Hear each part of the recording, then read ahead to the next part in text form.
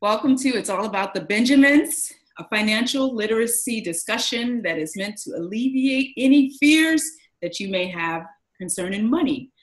My name is Jamela Swift, and I am a 16-year veteran real estate agent in New York City with Keller Williams NYC. Today's episode is called Bling Bling. What is the FIRE movement, and how can it allow all of us to achieve financial freedom?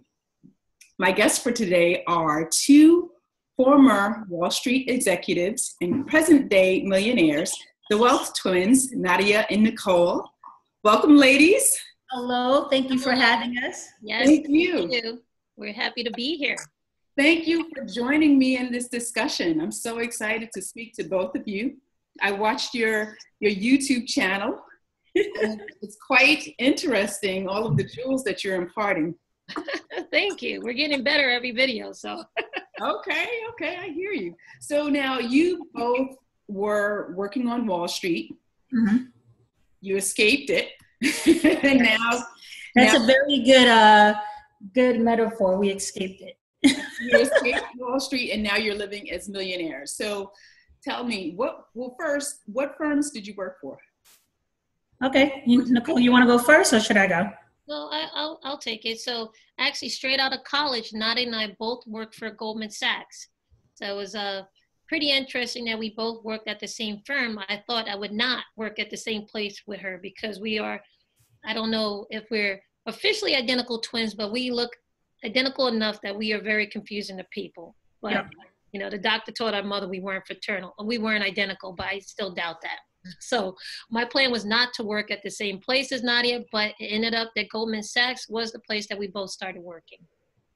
Yeah, she was on the buy side. No, you're on the buy side, right? I was on asset management, so buy I side. was on the sales side. And then after Goldman Sachs, we both went into management consulting. I went into working for Accenture in their financial services division, and Nicole worked for a French consulting firm. Yeah, I went for a French boutique management consulting firm, which was a spinoff of Deloitte and Touche. Okay. So then what were the steps that you took to leave Wall Street? Did you start to acquire real estate, or did you just have a fully stacked portfolio that allowed you to feel comfortable enough to leave your jobs? I think the first thing before I left Goldman first, and I did that because I was a high saver. So that was before I even owned any property or had millions in a bank. I was able, and I was single at the time, I had enough in my bank account that would last me at least 6 months without a job. So I wasn't the happiest in my position. Right. And one day it hit me that today is the day I'm leaving, and I left. Mm-hmm. So I credit that to my high savings. Then afterwards, when I was working in management consulting, I had a family, I was married, and I knew that working in consulting is a very tiring job. You can be anywhere in the world, and you can work very long hours. Mm-hmm. I knew I couldn't do that and raise a family the way I wanted to. Yes. So we did at the time have enough savings and investment portfolios. This was also before we actually bought our first property, but we had an investment portfolio that allowed me to get out of the game. Okay. Same for me. I was a big saver. At one point, I was saving 75% of my paycheck. Mm-hmm. But when you're working in investment banks, your hands are your trading is very limited. You have to get a lot of sign-offs on what you can trade. You have to wait like 60 days before you can sell something. Sometimes you're not allowed to buy certain trades because there might be some kind of conflict of interest based on the company that you're working for if they did the underwriting for that company. So our investing portfolios didn't do much for us when we were in investment banks. When we left and went into management consulting, that came more into play. Mm-hmm. Now, I have this impression, and I know this is not true, but it's easy to think that anyone that has a financial service background is wealthy. But I know working in real estate. That's not true. When we first started on Wall Street, I was making probably $45,000. Like, you're not making big bucks like that. There's very different positions within a bank. You do get paid a lot in certain positions, but a lot of positions you get paid on average what most of New Yorkers are making, but then you make that up in bonuses, you know.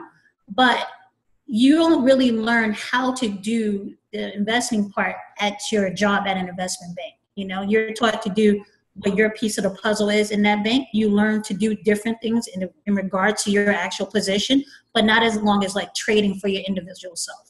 Now, on top of that, too, when it comes to working at an investment bank, I would say it's the same as with any industry.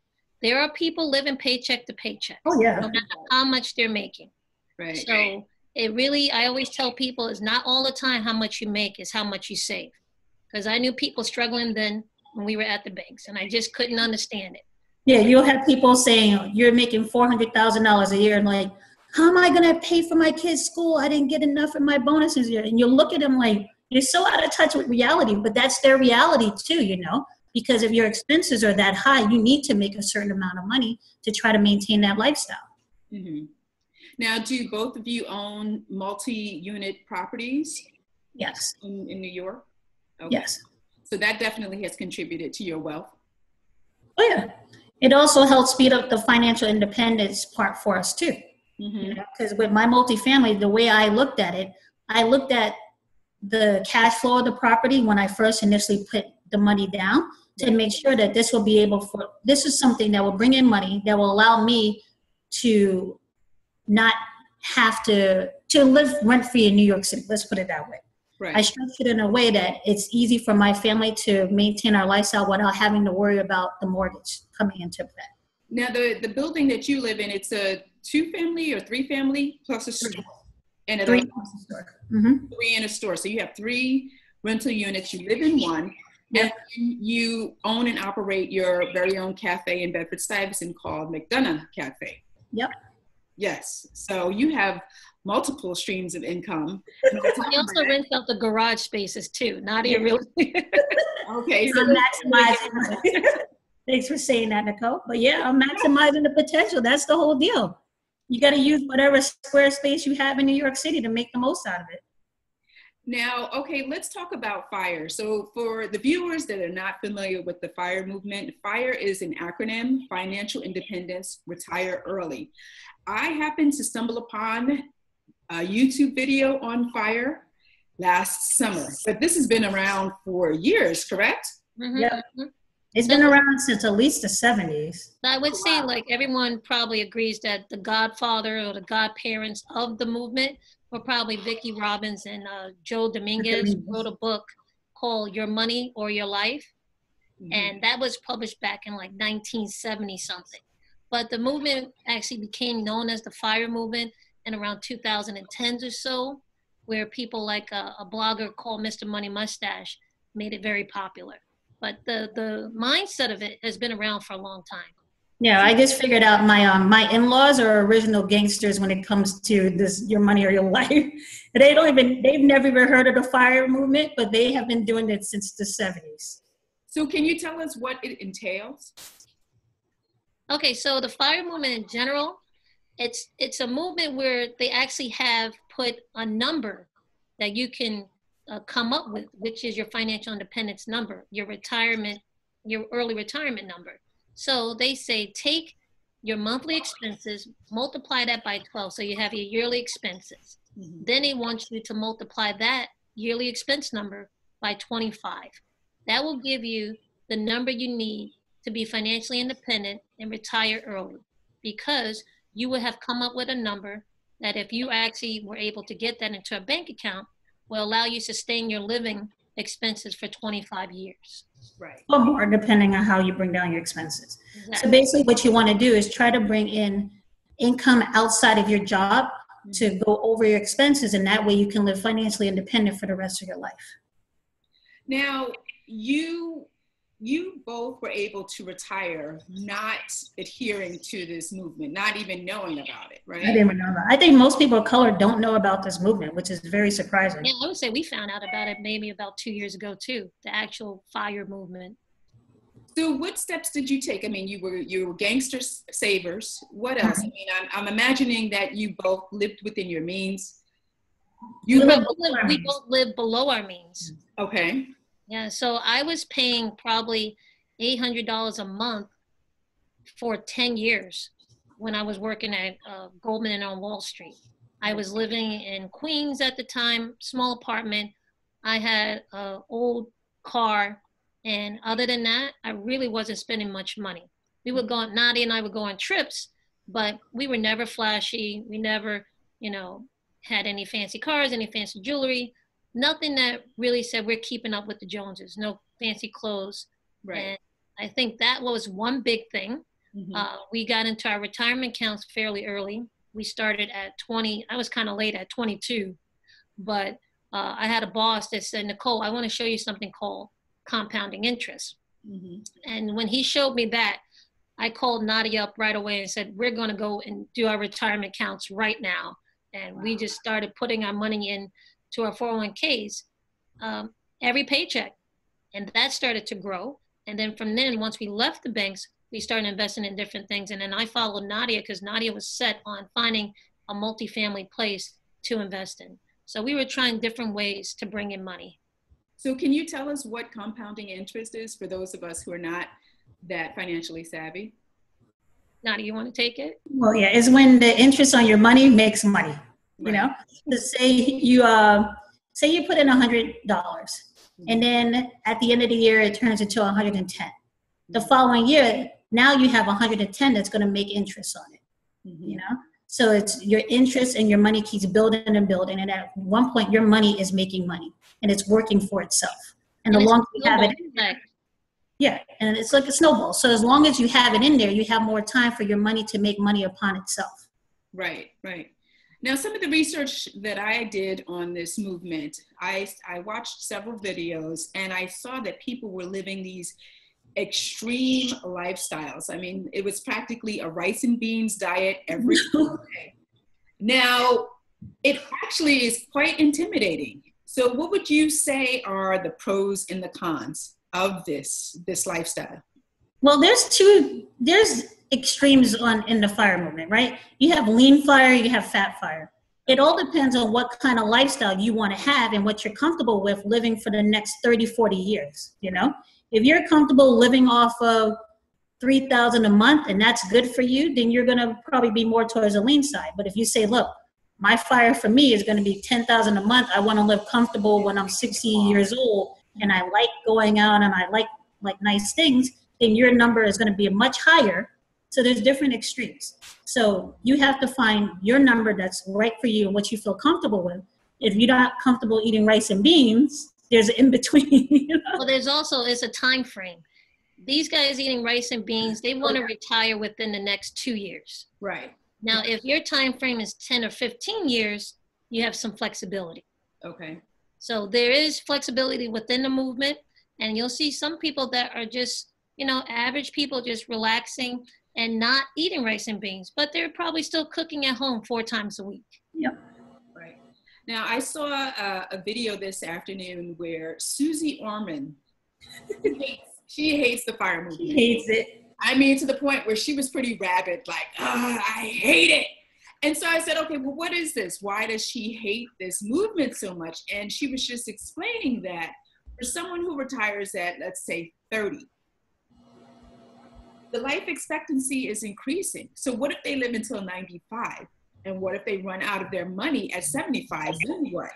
So she's very concerned about people not working through their compounding years, I think she said. Yeah, she's worried about that you're losing out on your younger years when you can work a lot and get your money, earn a lot more money to help you through those retirement.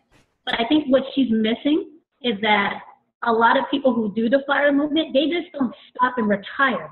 You retire from working for someone else, and then you use your life to do what you want. And you're still bringing in money because the whole purpose is for you to bring in passive income, So you're not just stopping. Some people do the FIRE movement and do mini retirements. Maybe you'll take a year off and just travel around the world and not doing it. That's fine.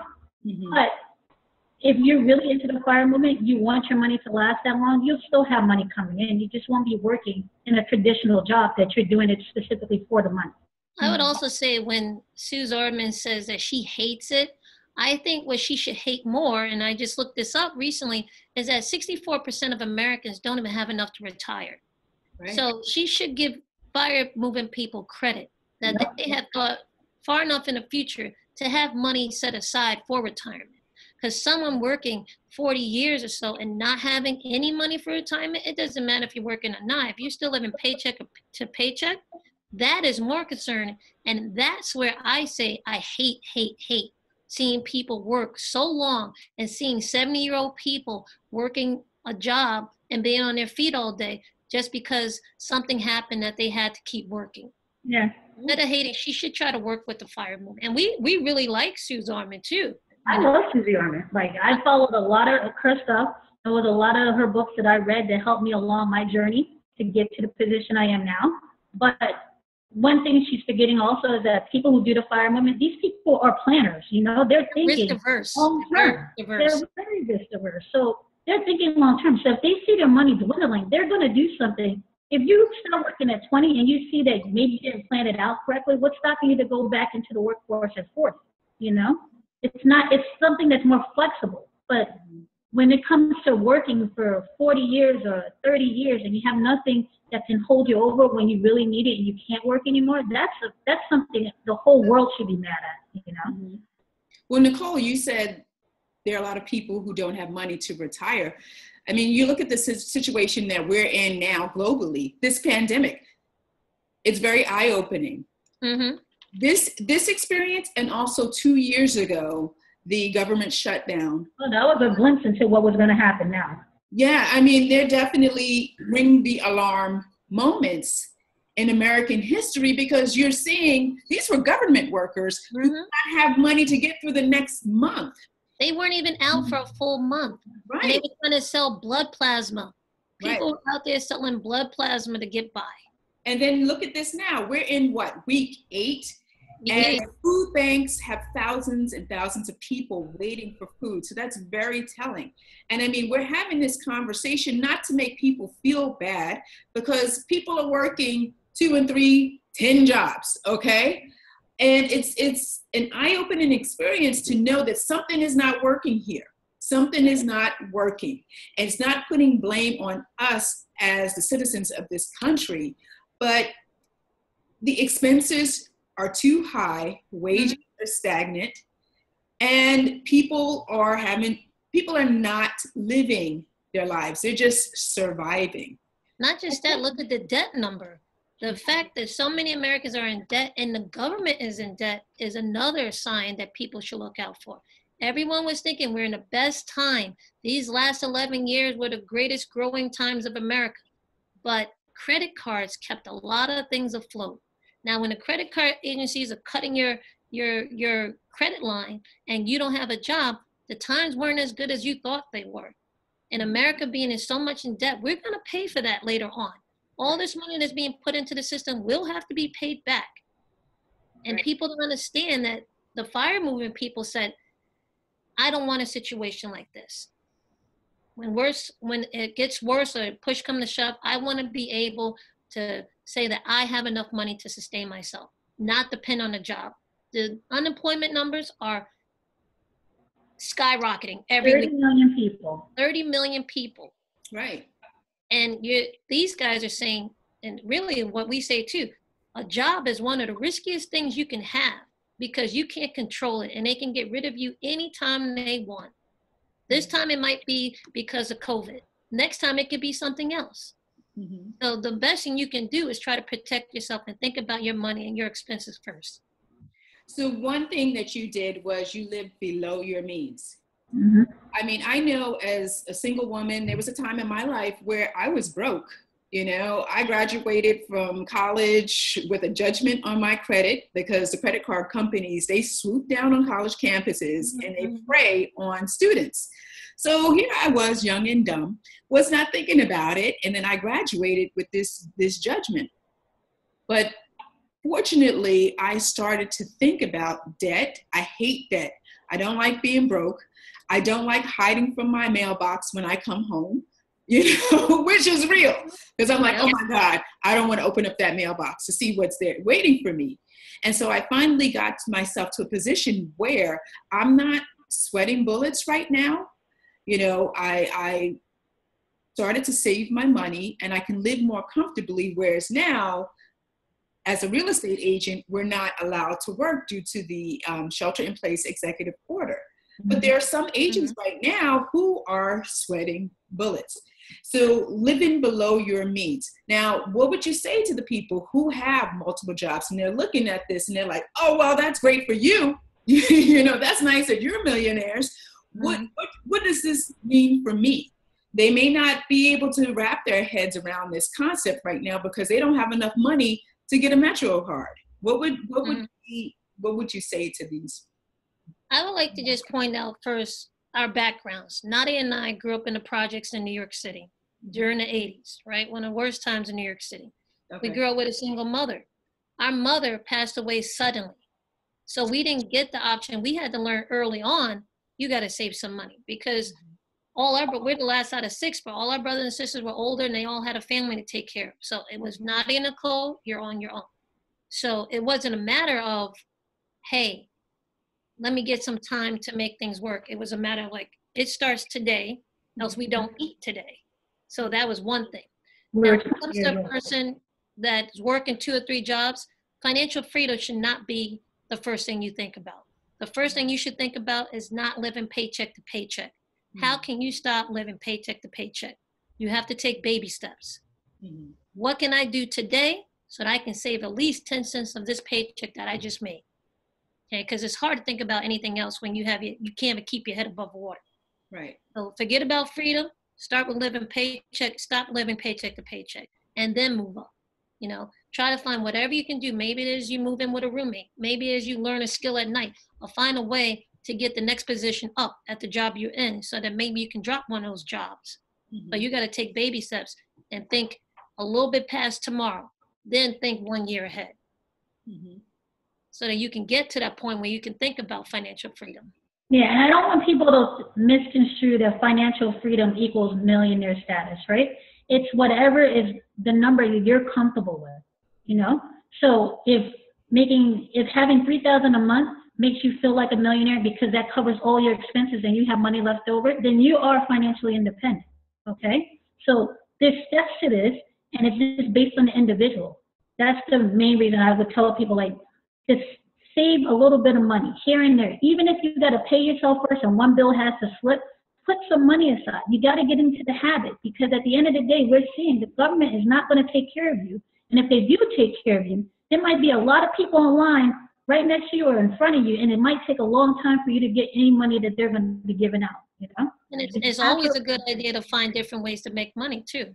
Maybe having 2 or 3 jobs is a good thing because you got different ways to bring in money. But maybe try to think about how I can make some money on the side. A lot of people do hair. A lot of people knit things.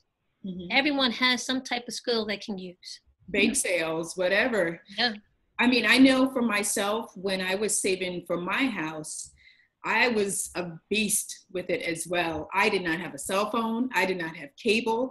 Every time I paid something with $1, let's say if I bought something for 75 cents, that quarter went into savings. And, I really lived below my means, and I was just saving and saving and saving. And then plus also, I didn't listen to the people who told me that my dream was impossible. I mean, at the time, my goal was to save up and get at least $10,000 for a down payment. And I was told constantly, oh, you're not going to find a house with only $10,000 down. I did. You're not going to find a house near the A train with only $10,000 down. I did, okay? And then also I found a house. I wanted a house that was a fixer-upper. I got exactly what I envisioned. And then also another thing I'm hoping that people take away from this, you may not be able to see this as a possibility for you now, but I'm just hoping that this conversation starts to just plant seeds in your mind. When I started to look for my house, I was not ready, but I was putting the wheels in motion towards that. So I was cultivating the soil, watering it. And then a year later, the seeds started to blossom. They started to sprout and then bloom. And then here I am in a house that is exactly what my dream was. So yeah.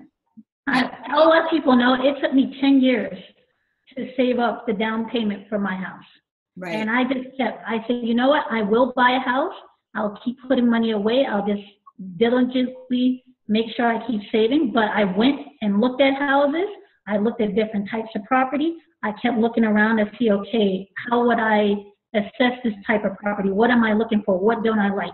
So you get in a habit. So when the right house comes along for you, you know you can jump on it. You know, you just have to keep waiting and prepare yourself so that when that opportunity comes up, you can pounce on it. And then even once I got into the house, I mean, there were still things. For years I did not have a washer and dryer. Oh, You know, I was cooking off of a hot plate. I did not have a stove, but now I have all of that, you know, and once again, living below my means. Another thing is I'm in real estate. I come across a lot of stories. Some of my clients are going in together. Like I have clients who are two families. They want to buy a 3-family property so they can have one that's an additional income coming in. One family has one apartment, another has the other. Then I've read articles where two families are partnering up and living within a 2-bedroom apartment. Now, a lot of people would not be willing to do that, but give yourself a goal. It's not like you're going to do that for the rest of your life, you know? at least you have equity in something. I had friends who did the same thing. They bought I think it's a 2-family. It was the owner duplex, and then you had like a 2-bedroom apartment upstairs. Right. So one family said, we're going to stay in this section of the house. They paid for that section. The other family, they said, okay, we're going to buy this one and we're going to rent out the other room. And it works for them. You just have to be flexible. I think you both are highlighting something that I think about all the time. Even if you don't have money, you don't have to have a broke mindset. You Right. see, there's 2 ways of thinking it. It's like some people are broke because they just don't have money. But as long as you have ideas and you say this is where, and you have a vision, you're going to be all right. There are people that are going to be on their feet no matter what. And it's because of their mindset. So you can't look at today and say it's going to be the same as tomorrow. But if you have a broke mindset, then you're going to stay broke. Yeah. You know, broke can be temporary. Right. Well, somebody who's making, like those former coworkers of yours, they could be making $500,000 and be broke mentally. Oh, they were. Yeah. And it's like, don't get fooled by the big rings or the shiny cars and everything like that. Those people I know are struggling. Right. So it's like, never fall for what people have on the outside. Just worry about your own situation and make sure that you're good. That's one thing. We never follow what everybody else was doing. Our friends were getting nice cars. They were buying big houses. I'm like, you know what? I'm not ready for that. And I'm not one of those people who like to show things, and then I feel inauthentic if that's not really what's going on in my life, you know, if I'm struggling to maintain that. I don't want to live like that. So I made sure I did everything in my time and made sure that it was the best move for me and my family. Right. Yeah. Another thing that I always tell my clients is, okay, so Nadia, you and I, we live in Bed-Stuy. Bed-Stuy was not what it is today. I mean, to me, it's always been a fabulous neighborhood. But I bought my house when Brooklyn was still being called Brooklyn. Okay. Mm-hmm. And I'll never forget the day I told my dad, you know what, Dad, I want to move to Bed-Stuy. And he flipped out. He was like, why do you want to move there? People are moving out of that neighborhood. But I had vision. And, you know, to the people who want to live in Bed-Stuy, but maybe they're not able to afford a house or an apartment, you know, I tell them all the time, there are other neighborhoods that are just as nice. Maybe it doesn't have the, you know, latte cafe on the corner, but I tell people all the time, go to a neighborhood like Brownsville and make it the neighborhood that you want it to be. I mean, there are a lot of great properties in Brownsville, as well as East New York, as well as Newark, you know, Jersey City. So you have to look beyond what a neighborhood is today. I agree. Well, let me ask you, ladies, are there any financial podcasts that you listen to or books that you would suggest? Well, I would say one that we really like is Nurses on Fire. Okay. It's a podcast ran by a lady named Nasima, who was able to get herself out of close to $1 million in debt. She's the best player. Yes, in 2 years. Wow. And she's a nurse, and she has a podcast called Nurses on Fire. So she has a very interesting story. in terms of YouTube, I say the Well Twins, you know. We have a very interesting story too, and we share, you know, our tips and tricks and try to help people as much as we can on different subjects along with investing, saving, and getting rid of debt. In terms of books, I would say Simple Path to Wealth by J.L. Collins. Mm-hmm. He's pretty big in the FIRE movement, if you haven't heard about him. And he makes it very simple for people to understand and to get started. Yeah. And I would say another podcast would probably be Choose FI, if you haven't heard of that. Okay. Book-wise, I would say one that I give to my nieces and nephews. They're in their teenage years and older. It's called From Flipping Burgers to Flipping Millions. It's about a guy who started his first job at McDonald's, and he kept moving up in position, and he showed how he kept saving his money to become a millionaire. Very quick read. I say Your Money or Your Life. If you really about this FIRE movement, then that is the Bible right there. It's a little too extreme for me, but there's certain things that I've taken away from that book. Like they have a term called Bazinga's pins, and it's something that you just buy out of habit, and you're like, oh, I want that, and then you look at it like, this is bringing me nothing, and I always go for it. That's me when it comes to knitting and yarn. But I've started to control that habit. But I think it's something that at least if you don't want to follow the FIRE movement, you can find a lot of tactics in there that will get you to stop living paycheck to paycheck, to put it that way. Mm-hmm. Right. And I would say, you know, this time that I'm not sure how many people are living outside of New York City, but if you're living in New York City right now, this is a great time to start thinking about the FIRE movement, because you are now basically having to make choices, which the FIRE movement makes you do. You have to make choices where you're going to spend your money. And I know for myself, I'm saving a lot of money because I'm just going out to buy food. Right. Other than that, there's no nail salons, there's no hair salons, you know, there's no movie theaters, there's no dinners out. Mm-hmm. So if you realize right now, this is what you can live on. Mm-hmm. This is what you can survive on. All the other stuff. Yeah, we've been doing it for 8 weeks. All the other stuff are nice to haves. Right. Now you can pick when everything gets back to normal, hopefully soon, which one of those nice to haves you're going to bring back into your life. But the money that you're saving now can show you. It's not about how much more money you need to make, it's how much money you can actually save when you focus on it. Wow. Well, thank you so much, ladies. Once again, Nadia and Nicole, the Wealth Twins. Check out their YouTube channel. I will include all of their information below in the description. And thank you. Thank you very much. I love this show, and I love the bling bling. Yeah, that's a great idea. Yes. And it's also, for the people who are listening, Nadia had a little something special for them, right? Oh yeah, we have a free investing course for people. If you guys want to learn how to get involved in investing, we have a free course that will walk you through the basic terms of investing and how to get started to booking your first trade. And we have a link for you too. It's called wealthtwins.com/investing. And we'll give that to you so you can pass that on to whoever you want. And we appreciate being on your show. Thank you so much. Thank you. Have a great weekend, ladies. You too. Take care. Bye-bye.